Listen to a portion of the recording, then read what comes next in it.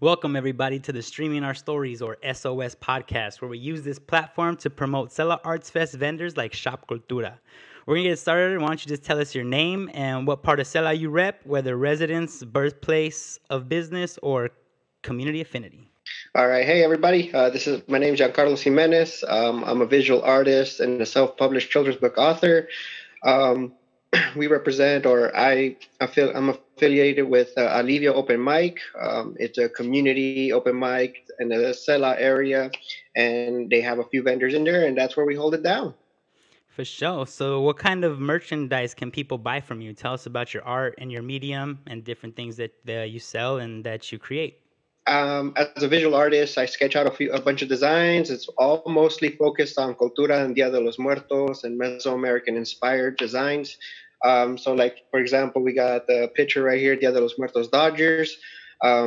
So we silk screen all our merchandise. All our merchandise is silk screened by me. I heat press everything afterwards just to kind of give it that nice little polished finish. We also do vinyl stickers. We just released an enamel pin that's going to be it's also all that's available on our website. And awesome news: 2020 is the year we self-published our first children's book, Jaime's Mighty Mustache.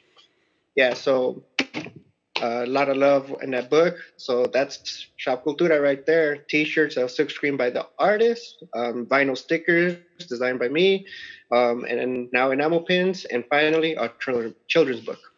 For sure. So, tell me the story of Shop Cultura. Like, what was the inspiration behind it? How did it start? And why do you do this? Why do you create? And who are you creating for? Everything, all this this entire platform of Shop Cultura is really just kind of like a call out or a shout out for everyone in the community of different diverse backgrounds to just support their own cultura. That's why the name is Shop Cultura. It's not necessarily come to a shop and none of that. It's more of a shout out to everybody. Support your own cultura, because one day if you don't support it, it could just vanish, and that's horrible. um, so that, aside from a children's book, which is what inspired all the artwork, all this artwork, all these designs, all these characters, they're all characters that are going to either come out in the children's book that we're working on, because we have a few more in the back burner. And there's a lot of the characters in the book we just finished publishing, Jaime's Mighty Mustache. And so as we would work on the process, or as I was working on creating these different diverse characters from Mesoamerican background, Dia de los Muertos, charro outfits, and all these different things, as I was illustrating them, I would put them out on social media to try to kind of build a following for the book. I wanted to make sure I had some type of foundation of a following, so that way when I finally do publish the book, people were aware of it. Because if there's no point if you publish a book and nobody knows that you have it out there. And the whole book is all focused on cultura. Most of it is Mesoamerican and charro and Dia de los Muertos cultura. But slowly we'll start branching out and try to encompass more of whatever cultura we can fit in there. And so as I was designing these characters, I would put it out on social media, on Instagram, and I started getting a very positive feedback and response from followers and others that were interested in this medium.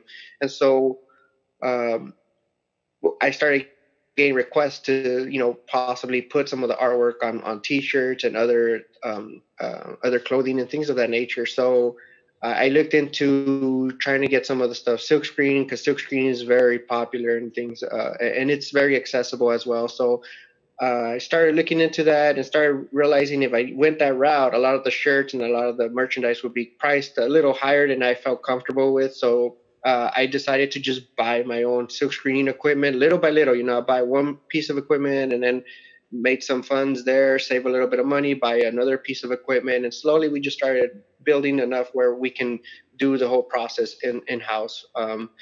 And so that's the whole silk screening portion of it. And slowly we evolved into getting stickers and stuff like that. And so we started putting that stuff out there too, and all of it comes from the audience and a lot of the support we get from everyone else. If we see something that doesn't just that people are not feeling, then obviously we're not going to go that direction. We uh, go a different route and start producing other things. But that's essentially how Shop Cultura got started. And why we did what we did. And a lot of it has to do with Jaime's Mighty Mustache was actually inspired by my son, because I would read children's book to him every night, and that was our bonding time. That was where me and him really got a chance to build a relationship, you know.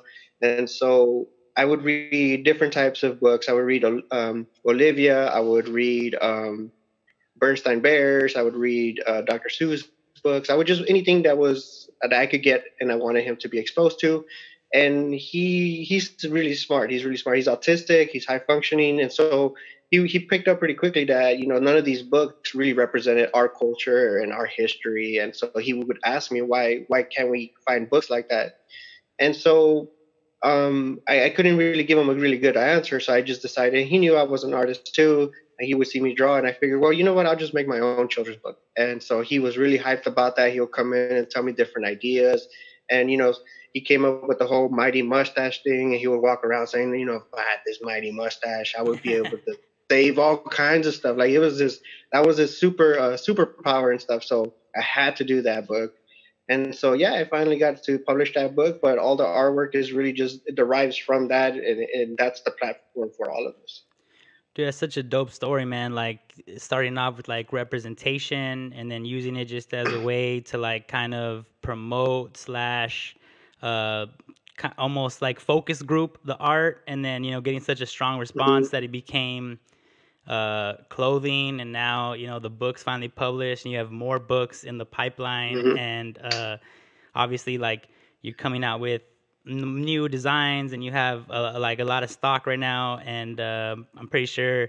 Mm-hmm. I mean, you're wearing one of your shirts. I have the same Oh one. yeah. We were matching and stuff, and I see the Dodgers in the back, and yeah, so just I love the story, and I think that's kind of what this whole podcast is about, is really trying to get, because I mean I'm pretty sure people have passed by your booth or like have bought stuff from you and probably don't even know how deep or why there is a Mighty Mustache. They just think it looks cool, right? So I think this is dope that like Yep. your son, Oh him yeah. being having a challenge in his life that he has to overcome, and then using art and representation and storytelling to like create this superhero that he can relate to. It's a beautiful thing, man, and I'm glad you're doing it. I'm looking forward to all the new stuff you have coming up.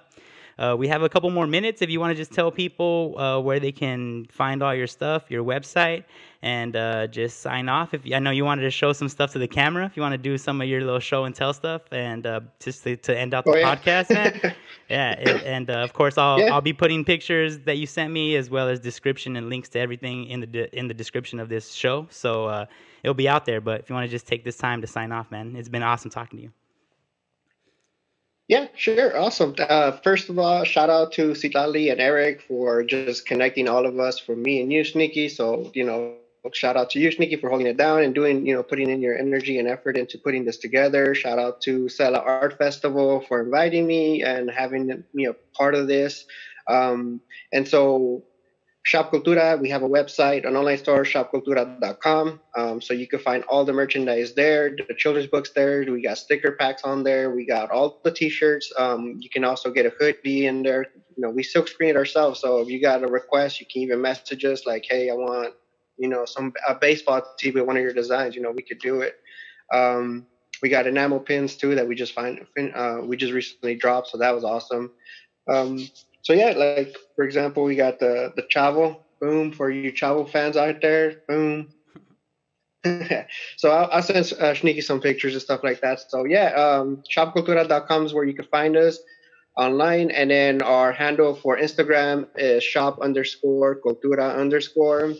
We got a Facebook. You can find us on Facebook as well, Shop Cultura at Facebook, and then we also have a YouTube channel that we're just uploading videos of like some of it's the process, some of it's kind of like promo for the book release and things like that.